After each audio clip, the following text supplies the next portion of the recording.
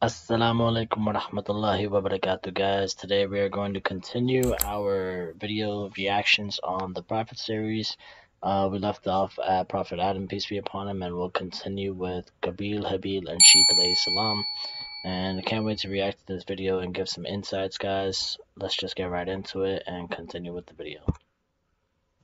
Qabil's nature was very tough and rough. Habil was more humble and lean.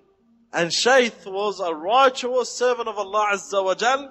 Bismillah, alhamdulillah, wassalatu wassalamu ala rasulillahi sallallahu alayhi wa ala alihi wa sahbihi wa man wala, amma ba'd. From Hawa, she fell pregnant 20 times. Each pregnancy was twins. A boy and a girl. So from Adam direct, he had 40 children. I do want to mention, I have heard from reputable people on YouTube, Muslim scholars and, students of the religion that do talk about this narration where, Hawa, peace be upon her, she fell pregnant 20 times, each one was a twin. So from my knowledge, there is nothing authentic in the hadiths about this. If there is mention of this, it's probably weak, fabricated, or unauthentic.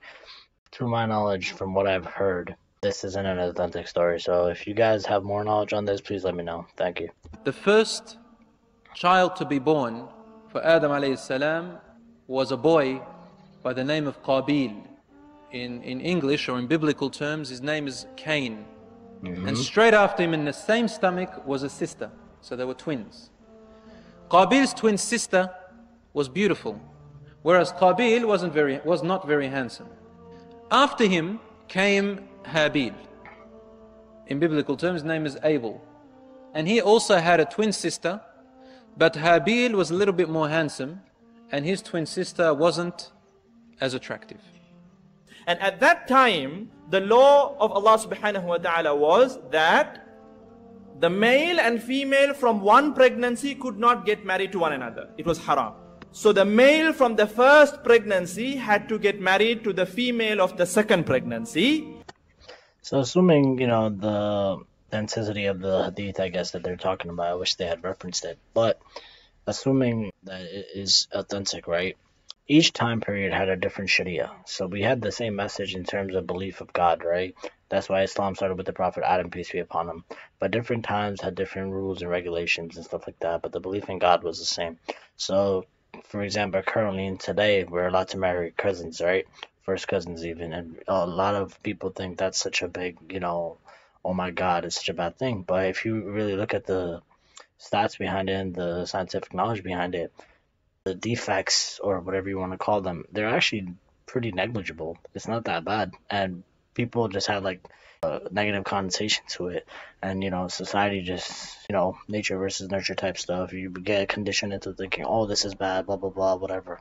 But regardless, during that time period, since it was the start of creation and humans, right, these were the first humans more or less, the law that Allah subhanahu wa ta'ala gave them was that the first set of twins could not marry each other because they shared the same womb, and they had to marry the second set of twins, something along those lines, right? So that was their halal, haram in terms of marriage type stuff. For us, it's obviously siblings and all that stuff is out of question. That is completely haram. Cousins is fine, but then there is encouragement to, spread and diversify the gene pool and stuff like that. It's not mandatory to marry your cousin, but there's nothing wrong with it from our perspective. And if someone wants to make a logical argument against that, we'd be open to listen to it, but it's usually emotional ones, so it is what it is. And the female of the first pregnancy had to get married to the male of the second pregnancy. Habil had to marry the sister of Qabil, and Qabil had to marry the sister of Habil. Qabil's nature was very tough and rough. Habil was more humble and lean. So Qabil had to marry Habil's sister, who was not that beautiful. So he looked at his sister and he was wondering, why should Habil get married to my sister who is so beautiful? And why should I marry his sister who is not that beautiful? Why can't I marry my own sister? So now they had a bit of an issue, and they took this issue to their father, Adam alayhi salatu wasalam.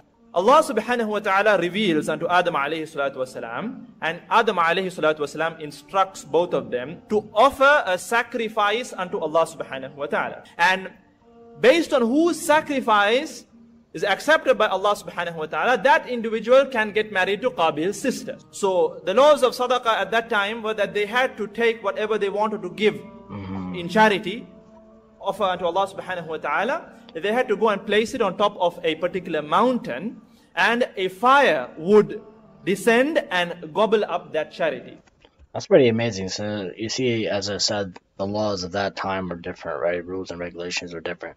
So in their time period, they had to, offer a sacrifice or something, and like you said, a fire would come and gobble it up or attack it or something like that, just to signify like which offering is accepted, stuff like that. So in this case, it's pretty amazing, because like it shows you like these people at that time, they actually like saw like living miracles. It's pretty insane. Like imagine just giving an offering and speaking to Allah, making dua, and then a fire just comes down at your offering or something like that. Like that's just like clear indication of all that. Like how could you not have trust and belief in a situation like that? But yeah, I mean, in terms of Qabil, he's clearly, the lust is getting to him. He's more infatuated with the beauty of the other twin sister, and he kind of wants to go rebel against the rules and regulations of that time, and he wants to marry someone more beautiful who's not acceptable for him based on those rules and regulations. So Prophet Adam, peace be upon him, being fair, is redirecting that decision to Allah subhanahu wa ta'ala, and is saying, let's leave it to Allah to see whose offering gets accepted. This was a sign that the charity was accepted by Allah, maqbool, accepted by Allah subhanahu wa ta'ala. Now Qabil, Cain, he was a farmer. Habil, Abel, he was a shepherd. So Habil, he brings the best sheep that he had to offer as a sacrifice unto Allah subhanahu wa ta'ala. Qabil, who was a farmer, he brought the worst of his produce, and he placed that on top of the mountain. You see, this is where it comes down to sincerity, right? Like the Habil, the brother, right? Or Abel in biblical terms, he pretty much brought his best of the best, right? To offer to Allah subhanahu wa ta'ala, because he's sincere about it. And Qabil, who's Cain in biblical terms, he brought the worst of the worst, right? He's pretty much trying to get what he wants from Allah subhanahu wa ta'ala, but also, save his livelihood and everything that's important to him here. So he's not really being sincere with his offering. He's kind of it's like giving charity, right? But you're only giving charity of like the food that you were eating and you didn't like, so you just gave it, right? Or if you're full and you gave your leftovers, that's not really charity. That's just like, it's not, the sincerity isn't behind it, So you can also logically just follow that. His offering is just not going to get accepted. Fire came down and it burnt the sacrifice of Habil, of Abel. The sacrifice of Qabil was just left like that. So the sacrifice, the charity of Habil was accepted, and the sacrifice of Qabil was rejected. So Qabil went up to Habil and he told him, I'm gonna kill you. So Habil was much more righteous than his brother Qabil. He said, if you pull out your hands out to me to kill me, I would not do the same towards you, because I fear Allah. If you want to take the sins, then you take the sins, so you could be from the people of the hellfire, and it's only the actions of the zalimeen, the oppressors. So Qabil, now he starts to plot and plan how to kill his brother Habil. And one day Habil gets late to return home. He had gone to tend to his animals, and Adam alayhi salatu wasalam was now worried. Where is Habil? Where is Habil? And then he instructs Qabil, why don't you go and look for your brother, see whether any harm has befallen him, and bring him back home safely. Qabil goes out to look for Habil, and whilst he was going by the area where Habil used to let his animals graze, he finds Habil fast asleep by a tree. Qabil grabbed a massive rock and came and crushed his brother's head with that rock. Bro, how could you do that to your own brother? Like, over a girl? Like, I get it, man. Men love women. But, like, you killed your own brother. over a girl. Like, how crazy is that? Like, I don't understand that. Like, the shaitan really got to this guy, man. Like, it's insane. And Habil was the first human being to be ever killed on the surface of this earth. Wow. The Prophet ﷺ said, from that day to the day of judgment, every innocent life that's been killed, Qabil gets a part of the sayyat. Why? Because he is the first one to start this killing and murder. See, I don't know about this one, guys. What do you guys think about that? Because I know the next generations don't bear the sins of the predecessors. So that statement doesn't make sense to me. Like, yeah, he's the first one to initiate the murder aspect of it, and that's his sin, and he's going to have to suffer for that and deal with the consequences of that. But why do, like, for example, someone in today's 21st century generation who kills, why should that sin trace back to him? Because they're still doing that based on their own free choice and will, and they don't have any force or pressure based on Qabil and anything like that. So if you guys could clarify that, that'd be great. And Qabil feel guilty. I killed my own brother. I got deceived, brainwashed by the shaitan and killed my own brother. And he looks at his brother's dead, bleeding. So what does he do? Leave him like that? So Qabil put Habil on his back and went. He doesn't know what to do. Never heard of someone being killed. Never heard of someone being dead. They don't know what to do with a dead body. Confused what to do with his brother. At that moment, Allah subhanahu wa ta'ala, in front of Qabil, 2 crows will come. One crow will kill the other one. And then after that crow will kill the other one, will dig up a hole and bury that crow and cover him with the dust. So Qabil saw that. He knew that's the way to do with his brother. So he dug up a hole and he buried his brother Habil in that hole. See, Allah can use so many different ways to speak and communicate with people. Like, in this case, Qabil had no idea what to do with Habil. And Allah subhanahu wa ta'ala sent the crows and pretty much reenacted what happened between him and his brother.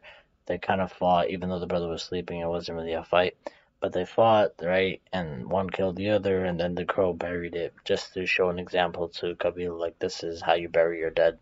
And I'm glad he realized his mistake, and he realized he was influenced by the shaitan and all that, and he felt guilty and everything. But the question is, does he repent, right? Because that's what it comes down to. Do you repent, ask for forgiveness, and are you sincere? That's the big question. And then he became from the guilty ones, but did not repent. See, guys, if you don't repent, you cannot be forgiven for that sin, you know? And what did Qabil do after that? Qabil, he grabbed his sister and he ran away from Adam. He's too shy to face his father, and lived on the flat surface of the land. Qabil was the first human being to live on the flat surface of the land. Qabil did not go back to his father. Information was known by his other brothers and sisters, and the news came to Hawa first, to their mother. Some narrations say that Iblis himself came to Hawa, and he said to Hawa, Qabil killed Habil. And she said, killed? What does kill mean? And Hawa didn't know what death was. She said, what do you mean? What's killing? What's death? Iblis told her, it means that he can no longer eat or talk or walk or drink. Damn, that's a pretty deep way to describe death, right? Like, that's the first death, right? So they had no idea what that is. To explain that to the mother, that must have been, like, so depressing and sad. Can't even imagine that. Then she started to cry. Adam alayhi salam approached Hawa and he asked her what's wrong. And she wouldn't answer. She kept on crying. He asked her a second time. She wouldn't answer. She kept on crying. And he asked her a third time. She kept on crying and she wouldn't answer. Finally, Adam alayhi salam, he said, this is what the women among our children, they are more emotional at time of death. And they will cry more. Of course, that's a fact. So Adam alayhi salam kept silent in relation to the news, but he said to Hawa, this will be the inherited attribute of our daughters. And then Qabil with his sister start to produce kids, and then the descendants of Qabil started on one side and Adam alayhi salam on the other side. And the corruption started to spread from Qabil and his descendants. And then after the death of Adam, it was his son Shaith. Shaith is one of the Anbiya who is not mentioned in the Quran. He is a Nabi that we know from Sunnah. So the Sunnah is another term for the Hadith, guys, the prophetic sayings of the Prophet, his teachings, his life, his sayings, all that stuff. So just keep that in mind, okay? Rasulullah sallallahu alaihi wasallam says Allah subhanahu wa ta'ala had revealed 104 scrolls, 50 of them on Shaith. Wow. Sayyidina Shaith received revelation from Allah. He is the son of Adam. Adam gave wasiyah to Shaith to take care of the affairs of mankind. Shaith means the gift of Allah. Wow. When Adam alayhi salam lost Habil, and Adam loved Habil because of his righteousness, Allah subhanahu wa ta'ala replaced Habil with Shaith. And Shaith was a righteous servant of Allah Azza wa Jal. This son of Adam was very close to him. He obeyed his instructions. He learned from his father. He actually used to remind his brethren, his brothers and the nephews and so on, and the grand-nephews. Whilst Adam alayhi salatu wasalam was alive as well, he continued to remind people of the beginning, because there was nothing else to remind them about at that particular time, besides to worship Allah alone and how Shaitan had made a promise and so on. And from his progeny, from his children came most of the prophets. And some say all of the prophets ended up in his lineage. And Shaith started to order with justice and fairness in the mountains, and spreading the good and the righteousness among the people that are living around the mountain. On the other hand, Qabil and his descendants were just spreading corruption and evilness. And they even were killing one another. And even the habits of their father was even increasing among them, killing each other, and the haram spreading among each other. So you had the people living in the mountain, the people of the good, and the people of evilness living on the flat surface of the land. And Qabil's descendants, their men were not as good looking as their women. And Shaith and his people, their women were not as good looking as their men. And from that door, Shaitan played a big role to make the fitna in between.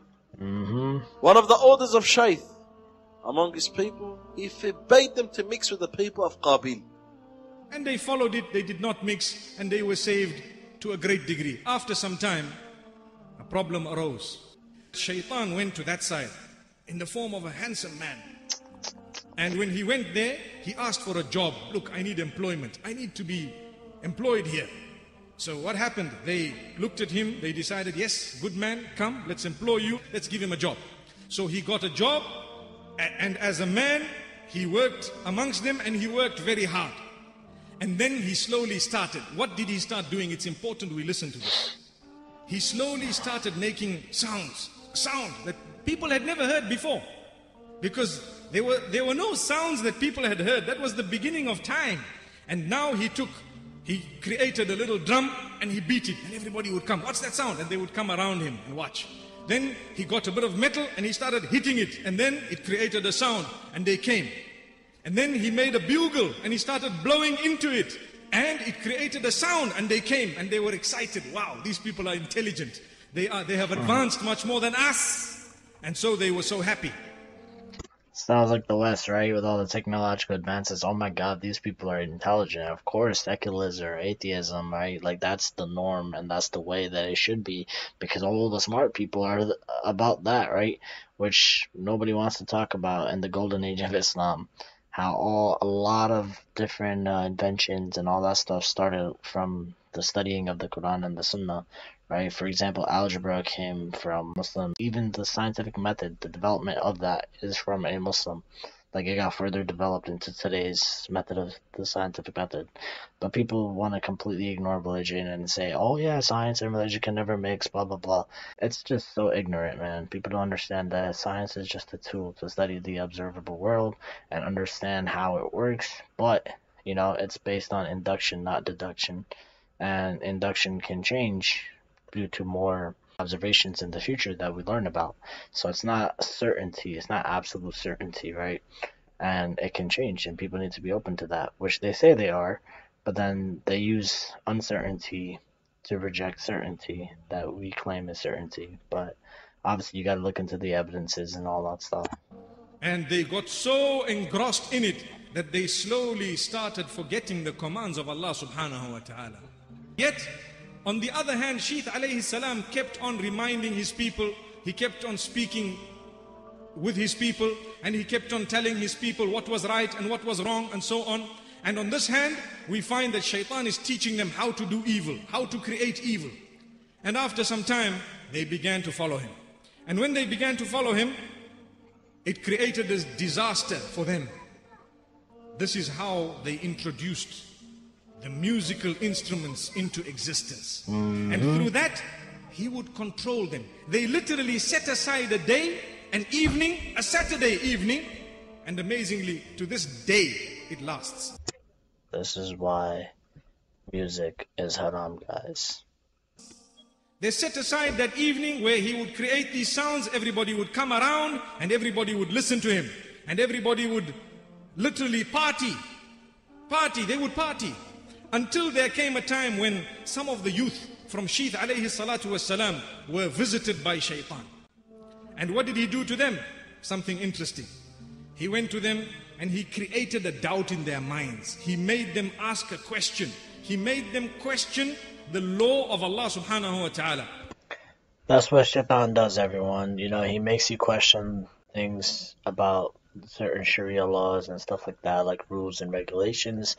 You know, human beings are really curious, like we mentioned. So when you start questioning things, it's healthy to question things at certain points, but then you have to understand the wisdom and reasoning behind it. But Shaitan makes it emotional, right? And it makes you feel like this emotional detachment from why the wisdom doesn't make sense. And then when you start thinking with your emotions and not your logic, that's when you get away from Allah subhanahu wa ta'ala's path, and that's what stirs you away and brings you towards the evil. Why is it that we are not allowed to mix with these cousins of ours, with these relatives of ours? What is the law all about? What is the reasoning? What is so bad about them? That's a pretty valid question, right? Like, that's family. Why can't we hang out with them? So it's important that they even ask that, like any normal person would. But once they get the reasoning and the wisdom behind it, and especially from such an early generation that spoke to the Prophet Adam, peace be upon him, had seen angels and all this other stuff, they should be like the most fulfilled with the answers, you know what I'm saying? But the truth is they weren't, and you're going to see that in a minute. Look at this question. So when they started asking this question, it was answered for them that look, Qabil had engaged in a crime right at the beginning. He engaged in a sin at the very beginning, and this is what he did. He engaged in murder, and his characteristics were different and so on. And for this reason, they were all on one side, and we are ordered not to mix with them. These youth were dissatisfied with the answer. Nah, doesn't sound too good to us. We're not happy with it. When they were not happy with it, some of them decided, let's just have a peep at what's happening, because we've heard that here things are going on. These people are progressing. Let's go and see. So they came down from the mountains and they went. And from a distance they were watching. And they had seen. And it pulled them. Imagine, they did not intend to engage in evil. But when they saw everybody's partying, and what did they see? They saw very good-looking females. And so they went closer. And when they went closer, they were seen. Subhanallah. They were seen. And they were good-looking men. So the women began to start displaying their beauty and to start dressing up. It's biological, man. When men and women are around each other, naturally your biological urges and needs start presenting themselves. You know, women want to look all pretty and nice for the man to attract them, even if they're not doing it intentionally. And lately, that's just what happens. And men start showing off, showboating, this and that, you know. This is just something ingrained within us to attract the opposite gender. It's like a mating call, more or less, right? And that's why people don't understand. This is another controversial topic on why women and men cannot be friends. Like, today's Western liberal world would tell you they can be, but there's a saying that goes that if a man and a woman are alone in a room, the third person within the room is always the shaitan, the devil, right? And that's because their needs, their urges, even if it's, not expressed deep down inside, there's always some sort of thought process that is going sexually or something like that. And obviously no one has to agree with me on that, but it's just facts. In order to attract, this was the first time Shaitan taught them this.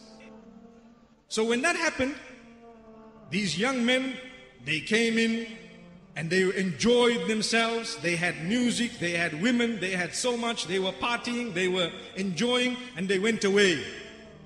So as the men came back, they told the other youngsters, hey, you don't know what you're missing out on. You see there, they've got different sounds, and these sounds are amazing. Now look, Shaitan uses sound to control man. Wallahi, if you take a look at what a beat is, what is a beat? You start tapping your fingers. What happened? Who's controlling this finger of yours? Shaitan. What happens to your toe? It starts flicking. What happens to your head? It starts moving. What happens to your waist? It starts shaking. Allahu Akbar. So thereafter, these people came back with a bigger group. And they came back with a larger group. And the group was growing. And every time that party happened, there were people from this side who used to quietly go to that side, and they used to engage in sin. The first sins, music was invented. And what else was invented? Created was adultery. So we have so many people today, the modern Muslims so-called, right, that have made music halal. Musical instruments is what I should say, halal, right? When clearly it is not halal. It is haram by all means. Like, there's so much evidences to prove it from the sunnah. So if you look at certain hadiths, there's even a sign of the Day of Judgment where the Prophet, peace be upon him, said that there will come a time where people make musical instruments halal when the Prophet had made them haram for us. So when you look at things like that, people follow their desires and whatnot, and people don't understand the detriments that music brings. Like, it really controls us. It influences our emotions. Today's music, like, just look at the derogatory terms and about, objectifying females and cussing at them and all that stuff. Like, it's just crazy how we're okay with this as a society. May Allah subhanahu wa ta'ala safeguard us. After Adam alayhi salam, Sheeth lived on for a few more decades. Sheeth alayhi salam, at his deathbed, after him, he entrusted it to his most noble son. His name was Enos, who carried out his mission after him. Then after him, his son Canaan, and then his son Muhallalal took the charge of the mission. Muhallalal is the one whom Persians, they claim to be the king of the 7 regions. It says that he was the first to cut trees, build cities and big castles. It says that he built the city of Babylon. He defeated Iblis, they say, and his army, and then scattered them into mountains and valleys and killed a huge number of them, as though there was a war between him and the jinns. Wow. Allah subhanahu wa ta'ala knows best about this. And they say he had a splendid crown, and his rule lasted for about 40 years after his last father. After him came a son named Jared, who took charge of his mission. And here the Quran, the next man or the son that came after him, the Quran mentions him. His name is Idris alayhi salam. وصلى الله وسلم وبارك على نبينا محمد سبحان الله بحمده سبحانك اللهم وبحمدك نشهد أن لا إله إلا أنت نستغفرك ونتوب إليك. Alright guys, that was today's video. So obviously we saw the history of Qabil, Habil, and Sheeth alayhi salam, and all the works that they went through, and the trials and tribulations and the tests of the people, how the shaitan confused people and invented musical instruments to get them to intermix with one another and party and this, and eventually that will lead to zina and other types of sins that, are just not good for society as a whole. So then the next sequential order of the prophets, they mention a bunch of names that come after them, but one of the main ones, which is going to be the next video, is about Idris alayhi salam. So I can't wait to get into that video next time. Thank you guys. I hope you guys liked the video. If you enjoyed it, leave a comment, like, subscribe, share the video with your friends, and I'll see you guys next time. Assalamu alaikum wa rahmatullahi wa barakatuh. Have a good one, guys.